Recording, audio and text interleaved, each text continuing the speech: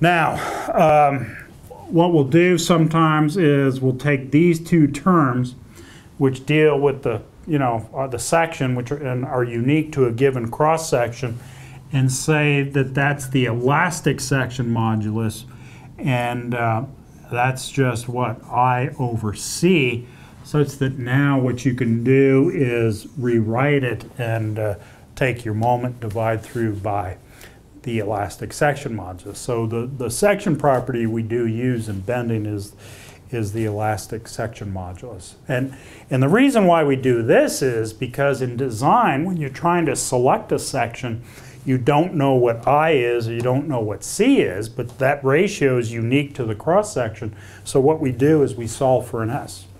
And then it's only one variable that we're looking for. Therefore, in design, what you have is you're finding a required section modulus, and all you do is rearrange it and take your moment and divide through by your allowable bending stress. Okay, we do this in timber design.